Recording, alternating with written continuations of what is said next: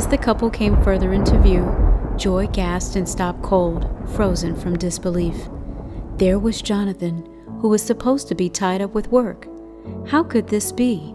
Joy's fury was about to consume her, but she didn't want her face to reveal the range of emotions circling inside, especially to Amina.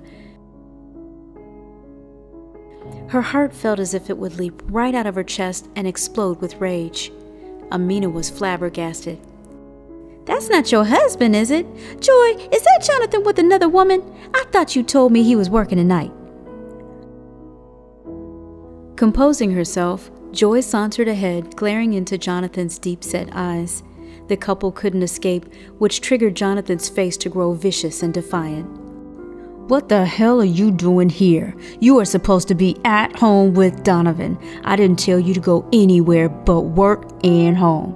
Crazy bitch, get home before I slap you right here."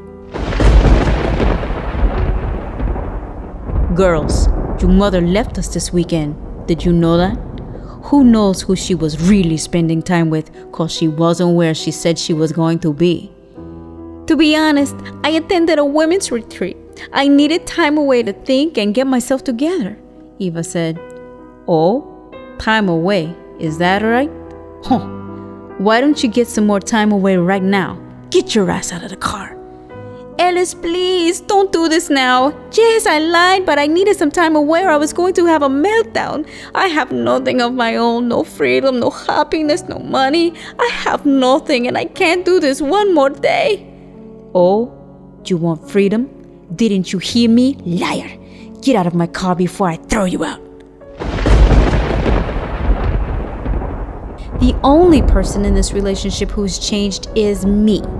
I'm not the same woman you met a year and a half ago. I'll never be the same, and I'm never coming back. I'm done. As Caitlin turned to walk away, Brandon grabbed her arm and yanked her to his chest. His eyes changed, and immediately Caitlin sensed that violence was about to erupt. She had watched and starred in this movie before. "Don't you dare leave me like this, Kate. I'm the best thing that ever happened to you. You know you want me. Who do you think you are anyway? You can't make it without me."